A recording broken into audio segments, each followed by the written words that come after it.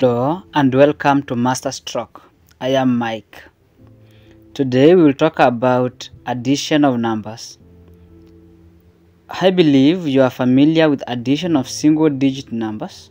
For example, 2 plus 4 is equals to 6. In today's class, we will focus on multi-digit addition, where we will handle numbers up to 100 millions.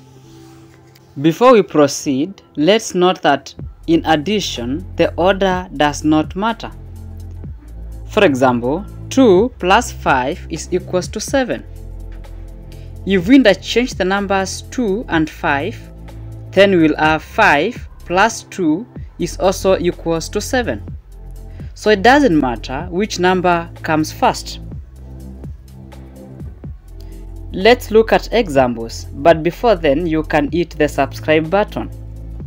Now let's consider the question 992,105 plus 82,678. To add these numbers, we first stack the numbers such that the digits in one's place are perfectly aligned to the right. We indicate the plus sign and the equal sign at the bottom, where we will put our answer. Now let's get to operation. We start with the ones. 5 plus 8 gives us 13. So we'll have 3 in the ones place and 1 in the tens place. We cannot keep 1 in the tens place because there are other digits in the tens place which have not been added. So we carry 1 to the top. Now in the tens place we have 1 plus 0 plus 7, which gives us 8.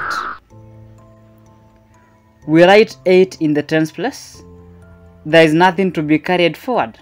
Therefore we leave it at 8. We move to the 100 column. We have 1 plus 6, which gives us 7. We write 7. There is nothing to be carried forward. In the thousands column, we have 2 plus 2, which gives us 4. We write 4 in the answer. In the 10,000 column, we have 9 plus 8, which gives us 17. We write 7 at the 10,000 column and carry 1 to the 100,000 column. In the last column, we have 1 plus 9, which gives us 10. Now this gives us a 2-digit answer. So do we carry the 1? No, because there are no other digits to the right. Therefore, our answer is now 1,074,783. In summary, the steps involved in multi-digit addition are 1. Stack the numbers such that the columns for each place value match. Number 2. Add the digits for each column starting from ones.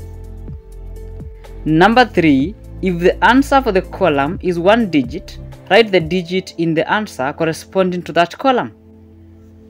Then number 4. If the answer for the column is 2 digits, write the digit in ones to the answer space and carry the digit to the tens to the next column. Thank you for watching. I have done another video on the same topic with a different example. I will leave the link in the description section. Till we meet again, thank you for watching.